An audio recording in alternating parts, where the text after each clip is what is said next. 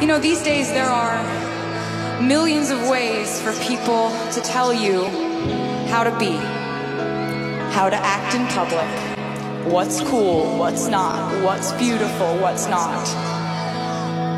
And it's really easy to become completely preoccupied by the idea of trying to be cool. But you know what I think is better than being cool is being happy. And you seem really happy tonight, Sydney.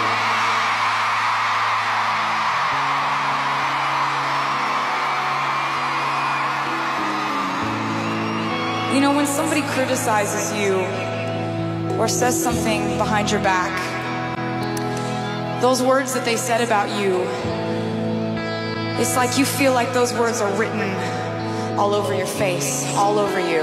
And then those words start to become echoes in your own mind. And then there's a real risk that those words could become a part of how you see yourself.